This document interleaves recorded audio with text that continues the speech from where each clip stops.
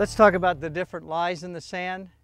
A rule of thumb, if it's on firm sand or hard sand, which is here, then you want to swing softly. You don't want to swing real hard because the sand compresses against the ball, and if it's firm sand, you don't need as much sand to compress to push it out. If it's soft sand, you swing hard. When the ball's buried, we're going to have to get this club down behind the ball, let the energy of the flange of the club go down behind the ball, and we play it a totally different way. The face is closed and it's back behind us, and it's a chopping motion, and that energy is going to go down behind the ball and pop it right up on the green.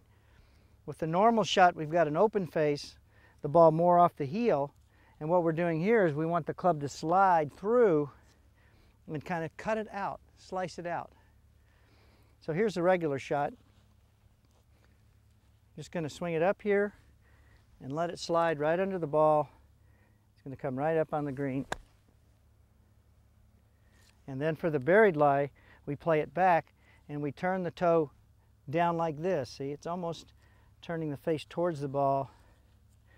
And then I'm going to go up and down and just leave the club in the sand behind the ball, about an inch behind. Brings it right up. Normal shot, up forward, buried lie, back with the face closed.